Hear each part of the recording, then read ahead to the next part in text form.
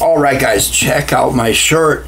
It's the Nakona shirt, and it's got the guy using a guitar to beat off Satewin or Beetlejuice or Buzzle Beeb or whatever freaky thing you use in your guilt healing. Anyway, do you remember this? Have you never seen this before? This is the infamous worst guitar, and this time it's for real, guitar to ever hit the shed. It is a Bajo Qunito. That used to be a Bajo Sexto. Now, I'm going to keep this front end short, I guarantee you, by giving you a link to episode number 1 about this guitar, in which I told you where I found it, all the history, all the cultural influence, the cultural anthropology, all kinds of other stuff that I made up,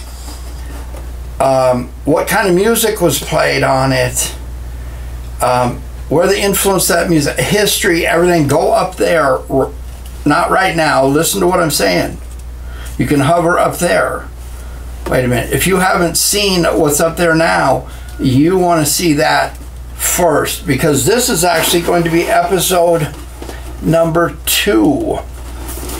And what we're going to do this time, we already know the horrors that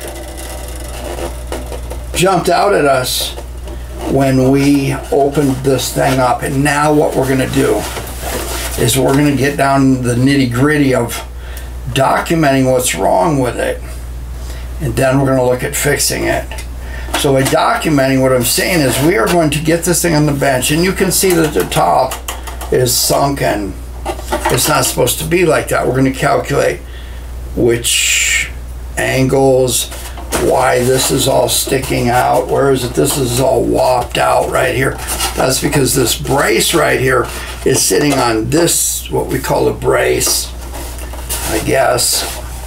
So we're going to go through this and kind of lay out what's wrong, what we need to do to beef it up, and the whole time we are going to be thinking about what kind of materials we can use, remembering that this was homemade. This was made out of whatever was laying around. That's the beauty of it. Now, you can go to Reverb or some guitar sales or whatever you want to do, and you want to check out the cost of the price of a Bajo Qunito and a Bajo Sexto, and you'll find out they're in much better shape than this. There is no piece of broomstick glued into the neck. There was no steal the tuners off a 12 string and make your own nut out of a horn or something like that.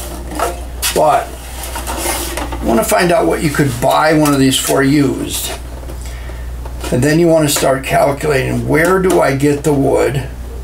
Do I use like high-grade luthier level wood, or do I use stuff that I find, or do I go to the hardware store?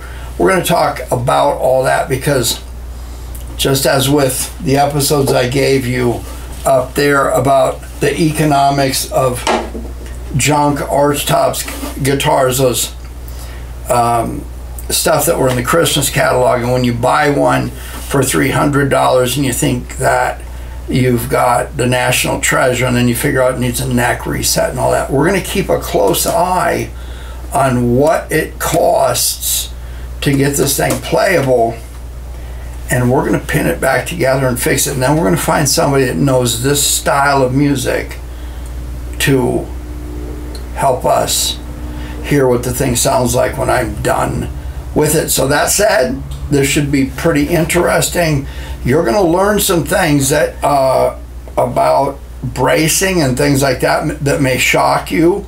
There's some influences that I see here that when I say the names, you might think it's sacrilegious. I can't find my cross to whip out and show you. Where is it? I'll do that later. But believe it or not, I'm here to help you, even with guitars that you've used to, we won't get into that. Let's get into the bench. Okay, let's start here. I need to clean this off here so I can use it for what we're going to do on the Bajo Qunito. But this is a big single cutaway thick archtop kit. Notice there's chick-fil teal chalk here and here. So if you want to line up the neck, and you don't have any carbon paper, you can basically coat this and drop this down in here and then see where the chalk was taken off and where it was left. So let's get this out of the way. Hey, you out there in Italy. Yeah, I am working on it for sure. Let's bounce it around a little bit because it's going to look like junk anyway, right? All right. Now there's certain things that you have to be religious about and how you pay attention. One of those is the Raggedy Ann and Andy protective workbench towel. Now, let's get this up here. This thing's big, so it's hard to move around, but first thing I want to show you here is there is a piece missing right there. So this got dropped, the screws are pretty big, whatever. We are going to mix up some epoxy, some clear epoxy like you see them making those live edge tables out of, with something that looks like a river, but we're going to put some chick-fil teal in there so nobody is confused. So we're going to fix that up. This neck is pretty good. I mean, it's got pieces scabbed together and that's okay, but the first thing we want to take a look at is this top is really sunk in. So I like this Stumac workstation. It holds all my scrap apparatus that you see, and I'm trying to multitask here, but it lets me do things like saying this is the before on this guitar, and you'll see the after later. That's why I have this workstation. So I want you to notice that I've left the strings on here, and the reason I've done that is because I'm not even sure what they are. I want to use the same strings, so we're just going to leave those on here. But main problem number one is I want to grab a straight edge here, and I want to show you that if I come across here, those need to be straightened out a little bit, but if I come across here and level this, you can see, where's my pointer, that this area right here has a gap, and it's a significant gap. You see that? So it starts out okay up here, but right in this area, you start seeing some air under that thing that's significant. In addition to that, we come across this area right over here. There is about 5 millimeters of daylight there, and it's even worse over here. So what needs to happen is this whole part of the body right here needs to be raised back up. So what happened? Well, obviously it collapsed, and if I were to put the string tension up right now, it would be even worse. But I want you to take a look at how massive this bridge is, okay? And I did an episode about this kind of bridge and the tension and forces that go with it and a bunch of other gibberish, and I talked about oil field and who knows what, but I will give you a link right up there right about now. I think I got that pointed the right way. But what needs to happen here is that the bracing in here needs to be fixed. Now, before we move on to that, I want to show you that this side of the body of the guitar, the sides bow out here, and I want you to notice that that problem has a lot to do with the fact that this brace right here, going here, that the side brace is actually sitting on top of this. So regardless of what I try to do to bring this in, it will not let that sit. So what we're going to do is we're going to take that off. Now, I want you to notice this bracing pattern. I'm going to put in a picture of a bracing pattern, and I want you to recognize you're going to get a couple seconds of silence, and after listening to me drone on and on, that's going to be a miracle for you. But I want you to notice this, this, and this fan bracing. Check out this picture right now.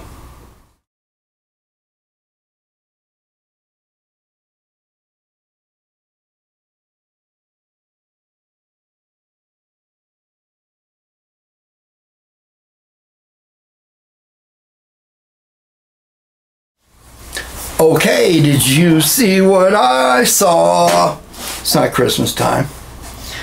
But that bracing pattern was the bracing pattern of guitars used by Antonio de Torres.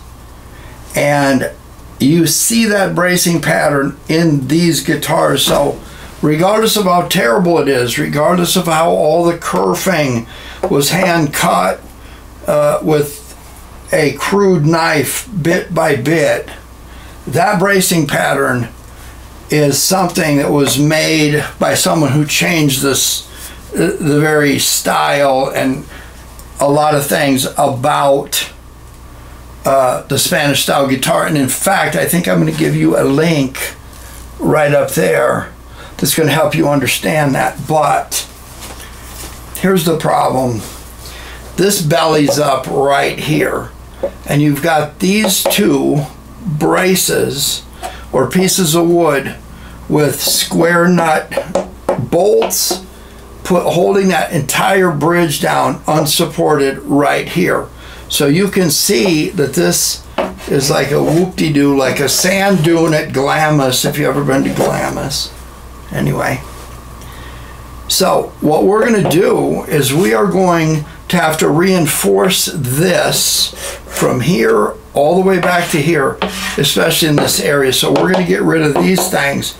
Now, again, with materials, what can we use? Well, we can order some very expensive maple or some other thing, or we can get our steamer out that we made out of a Mr. Coffee something or other cappuccino machine that I bought at the Acton Women's Club boutique. Yes, I said boutique shop, for about $7, and we can steam this, and then we can take, remember when I used to not make cigar box guitars out of Patron boxes, but I can smash this open and I can cut. Oh, look at that ribbon. Wouldn't that look good in your hair? Anyway, I can cut this open and put a patch fitting right here down to here and reinforce that this way, or I could just rebuild it this way. I think I want to do the whole thing. So when I go to put this back together, I'm basically going to have to steam this flat. I have a couple of things that I can do. I can use a jack. I can use any number of things. I also want to think about this fan bracing. Do I want to take these out, and do I want to make them bigger, thicker, more stout? And if I do, this is spruce, I hope. If it's not, it's going to be. So where do I want to get pieces of spruce economically, when typically a piece that's 18 inches long and a ½ inch wide here and a ½ inch wide there is going to cost you between $12 and $14 each. So I got some ideas about this stuff that I'm going to share with you. Likewise, when it comes to doing these braces on the sides and adding a couple more, do we want to use spruce? Do we want to beef this thing up? We know that any of these big things that we're doing is going to change the acoustic quality of the guitar, which I don't think was that great to begin with. So knowing that, is it possible that when we get done pulling out the nails, there's a nail there and a nail there, and doing all this stuff, that we might want to decide, are we going to electrify this thing, because it's probably not going to be an orchestral grade instrument. So always keep in mind This box right here, if you're not friends at the cigar box store, it's pretty good wood. Some of these guys that make cigar box guitars, by the way, I did a video like a really long time ago how to make a cigar box guitar. I had my own style, but some people claim this is good tone wood in the cigar box guitar world, which I don't think is a big deal to people like Antonio de Flores or the flamenco players, the finer people. So I think that's about all there is I want to talk about in here. Let's move on to some of the materials that I'm going to use, and then let's also talk about the back. Okay guys, I want to give a shout out to my friends at Jones Lumber Company, South Central, Los Angeles, California, cultural capital of the world. Now, why am I showing you this?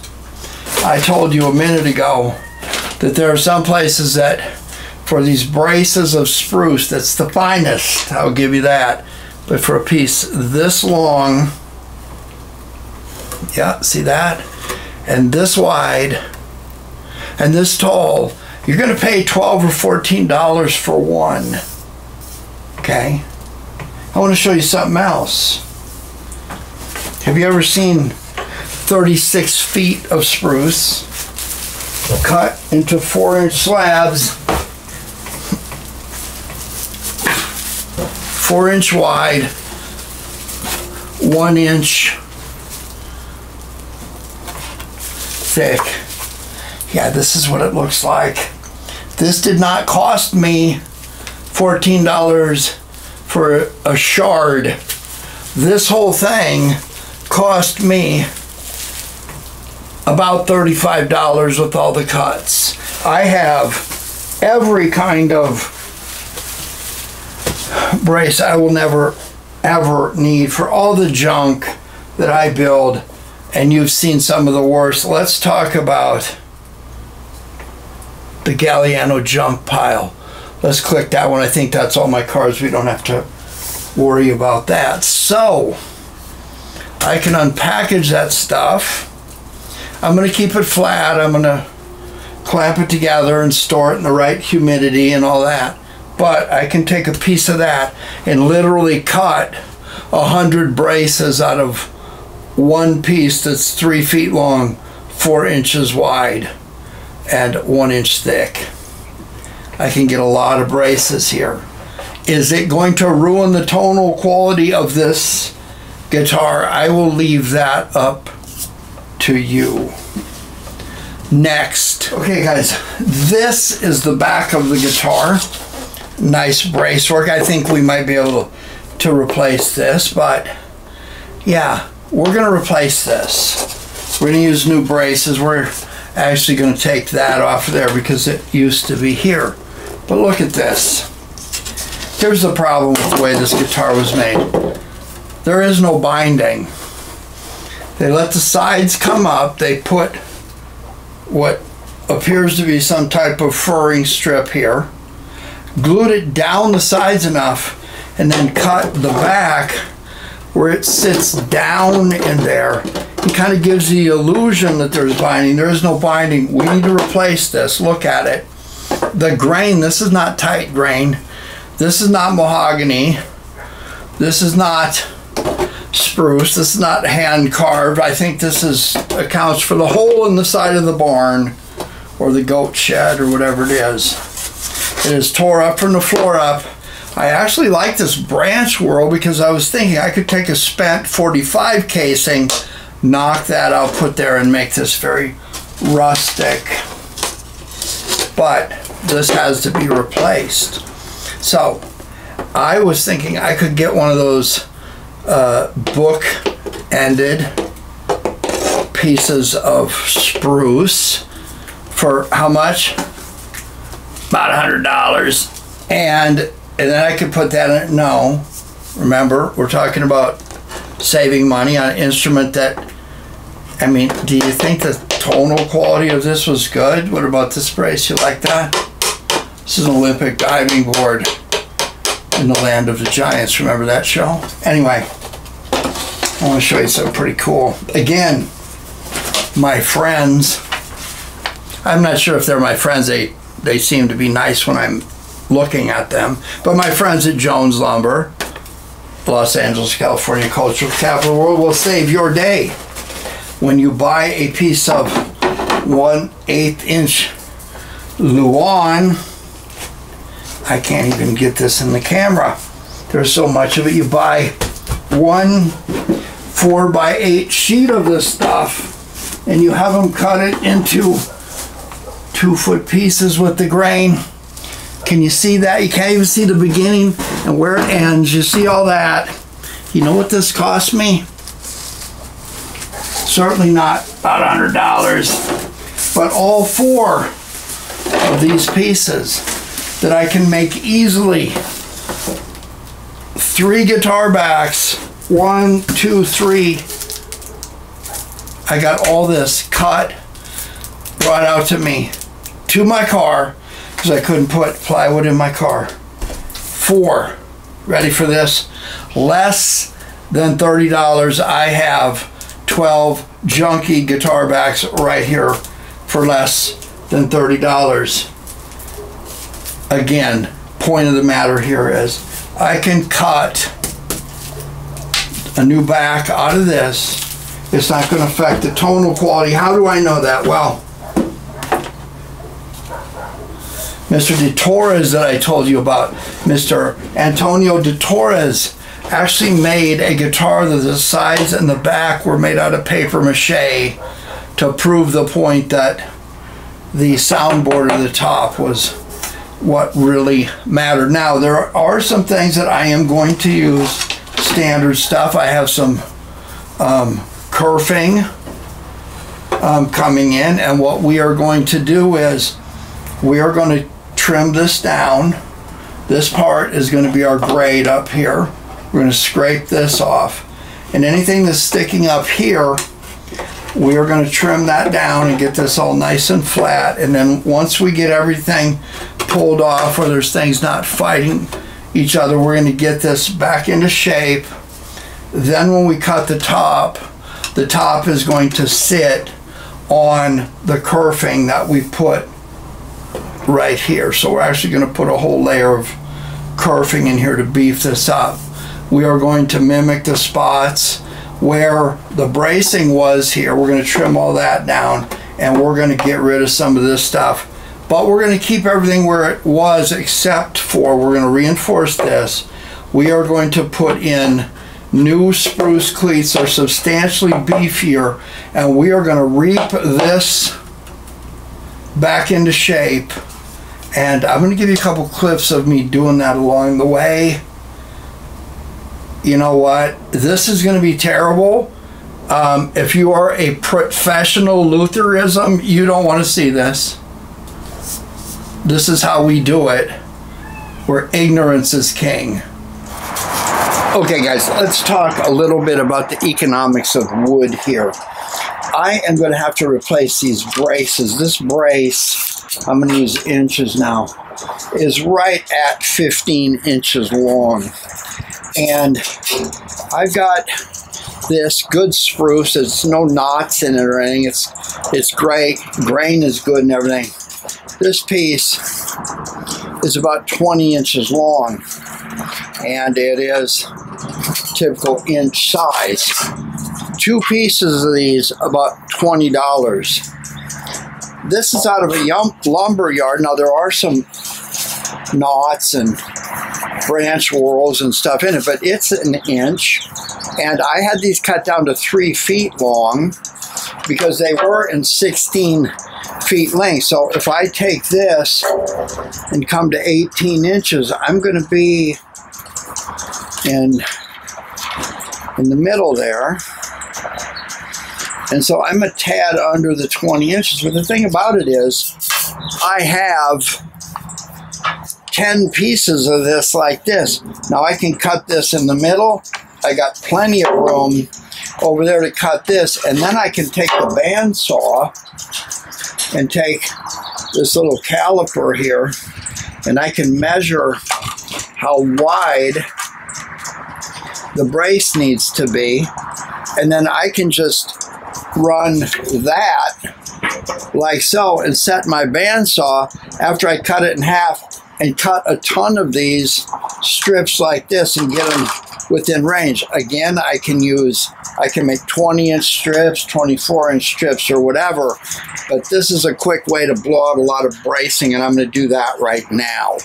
Also, if you need some bracing that runs up the side of a guitar, or something that you need to reinforce a side that's split, or you got a hole in the guitar, you can simply cut this way in thin strips and then round those off with the radius of the side of the guitar. And I'm going to do a couple of those right now for different projects we're working on. But economically, especially if you're doing just junk arch tops like I usually do, I wouldn't recommend putting this inside of a 1920 Gibson Mando bass, but you might want to go that way. But this is certainly an economical choice for people like me that are just building junk. Okay, let's talk about the back. I am going to replace this. It's not that great of a piece of wood. I found a piece of 2x2 birch 1/4-inch plywood that appears to be pretty good, and I'm going to give myself plenty of room around the edge here, but I'm simply going to trace this out, and then we're just going to cut outside the line.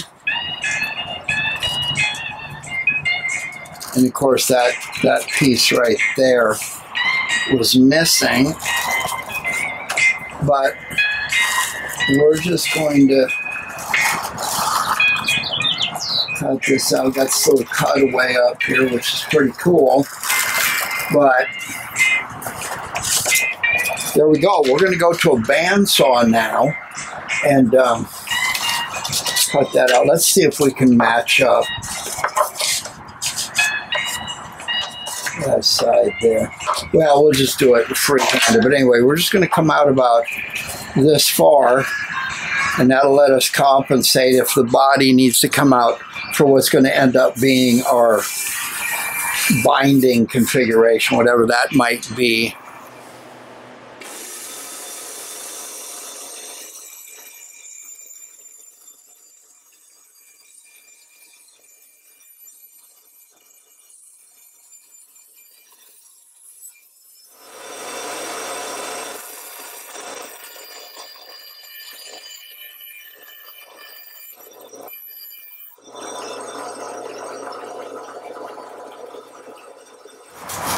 Okay guys, let's talk a little bit about the economics of wood here. I am going to have to replace these braces. This brace, I'm going to use inches now, is right at 15 inches long. And I've got this good spruce. There's no knots in it or anything. It's great. Grain is good and everything. This piece is about 20 inches long, and it is typical inch size. 2 pieces of these, about $20. This is out of a lumber yard. Now there are some knots and branch whorls and stuff in it, but it's an inch. And I had these cut down to 3 feet long because they were in 16 feet length. So if I take this and come to 18 inches, I'm going to be in the middle there. And so I'm a tad under the 20 inches. But the thing about it is I have 10 pieces of this like this. Now I can cut this in the middle. I got plenty of room over there to cut this, and then I can take the bandsaw and take this little caliper here, and I can measure how wide the brace needs to be, and then I can just run that like so and set my bandsaw after I cut it in half and cut a ton of these strips like this and get them within range. Again, I can make 20-inch strips, 24-inch strips, or whatever, but this is a quick way to blow out a lot of bracing, and I'm going to do that right now. Also, if you need some bracing that runs up the side of a guitar, or something that you need to reinforce a side that's split, or you got a hole in the guitar, you can simply cut this way in thin strips and then round those off with the radius of the side of the guitar. And I'm going to do a couple of those right now for different projects we're working on. But economically, especially if you're doing just junk arch tops like I usually do, I wouldn't recommend putting this inside of a 1920 Gibson Mando bass, but you might want to go that way. But this is certainly an economical choice for people like me that are just building junk.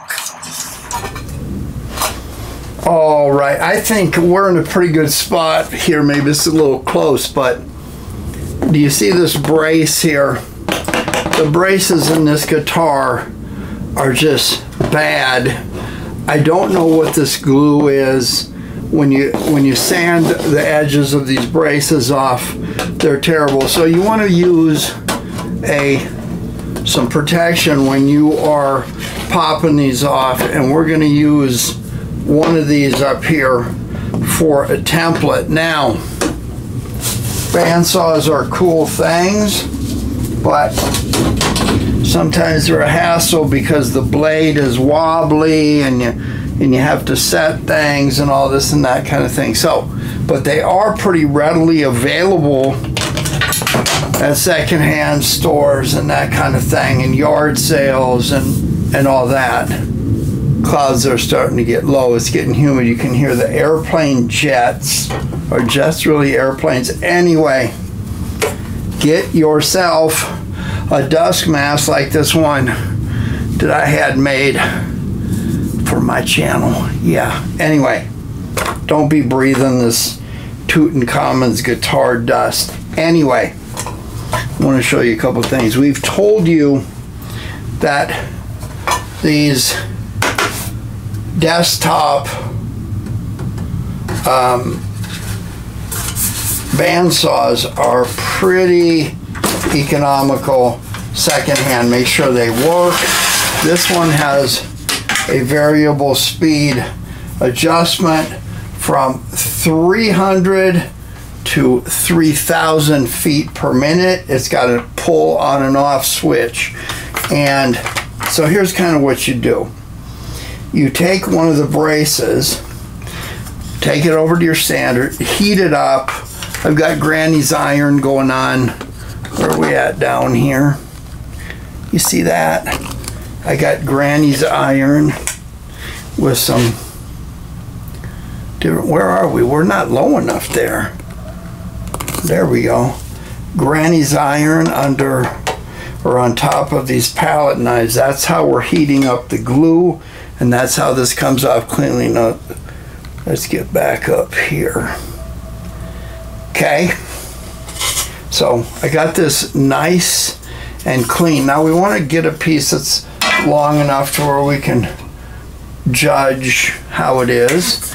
And then we want to get one of these straight edge clamps. You see how this works? This part up here will wiggle a little bit. It is adjustable by pulling this in back and forth, and then it's got this thing on the end.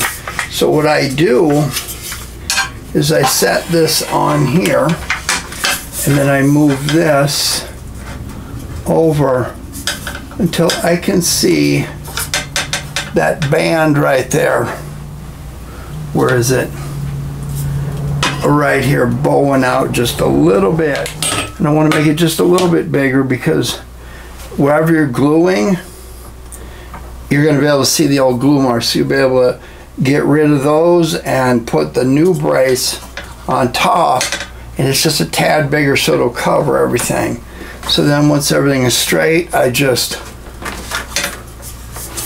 lock this down like so, and what do you know? Got a little bit of slop right there. But then I can take some fine spruce, and I can just set it on here like this and just feed it through. Now, I do a bunch of these, so I get a bunch of strips.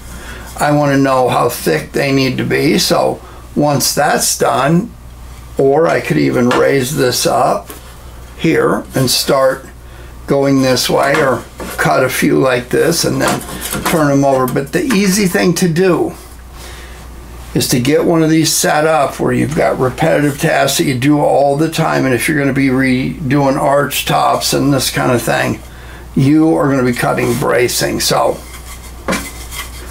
yard sale, wait a minute, union complaint, yard sale bandsaw. Make sure that the blades for these things are available, and make sure the blade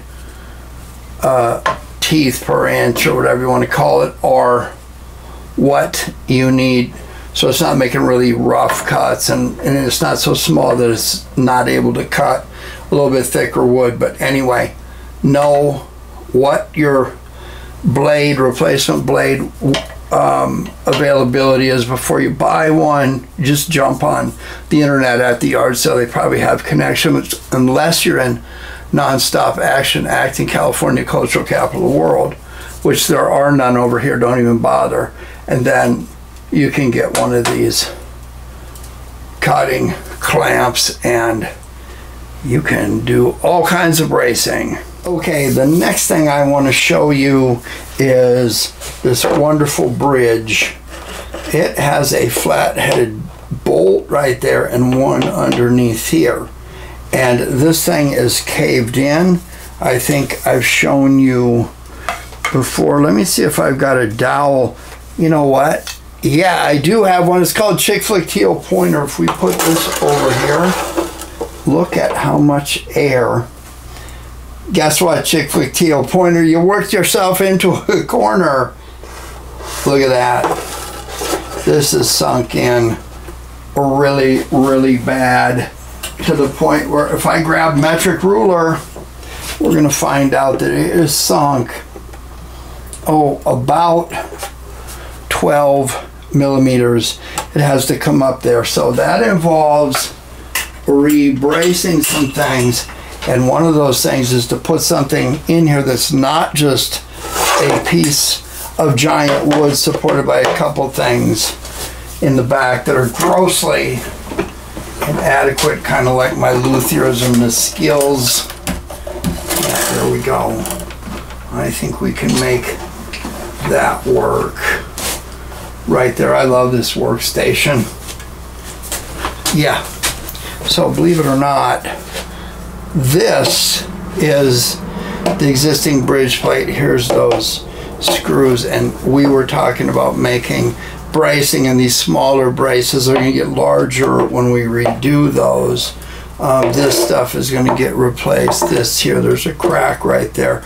There's all kinds of stuff to do here, but in order to make this part come up, we are going to have to brace this better, and we're going to need a bigger bridge plate. So I've got a piece of maple or two here, and it is big enough to create a bridge plate that I'm going to shape it as big as the bridge on top, and then I'm going to place it right in here, and we're going to get rid of this, and we're going to steam this, and we're going to clamp it, and we're going to get this nice and flat. We are going to replace these, and some of these are going to need to be modified because there is going to be a huge bridge plate right in this area. So this fan bracing will exist, but it will cut off and tie in right in here. These will be fine, just different. And then this configuration will be changed. But this is how we are going to beef up the bridge plate and replace binding with a good piece of maple. While we are here, there is a crack right there because this was sitting on top of here, and we've got some Chick Flick Teal fabric to glue once we get everything back into place. So I think we're pretty good to close this episode out because I've told you just about all the materials you will need. Okay guys, we're going to close this one out right here, and I hope the lesson you have learned is that when you got something junky like this, let's get tricky. You do not need to hit the panic button. Let's recap, shall we? In the playlist that's up there right now, there's going to be 2 episodes, including this one. The first one explained the history of this, where I got it, what the influences were, everything for you to still lose on Jeopardy. This episode, we talked about all the nasty stuff that's growing in here and what we need to do to make this thing structurally sound. It will probably never make another sound, but it will be structurally sound. So let's recap. We got a piece of birch to make a new back. We got a pile of mess on the floor now. We got some spruce. We cut it down ourselves. We know how to make these braces. And finally, we know how to take a piece of maple and put it in here so it has a normal bridge plate instead of these things. We learned something about this bracing pattern. Wasn't that cool?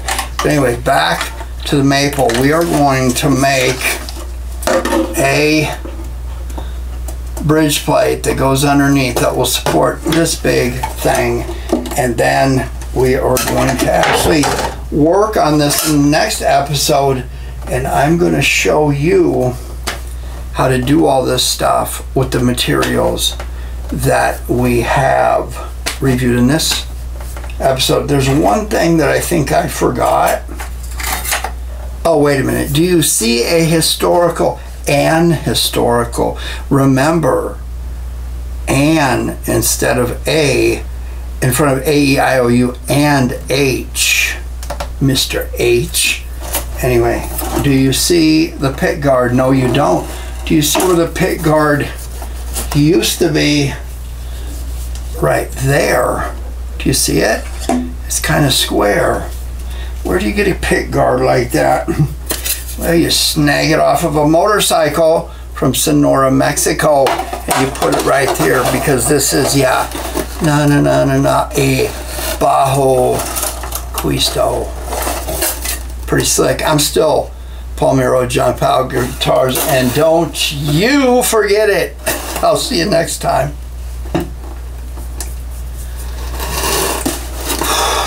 Am I really going to be able to do this? Yeah, I know you're still there. Of course I'm going to be able to do it. I've messed up much better guitars than this one. Anyway, I will see you soon.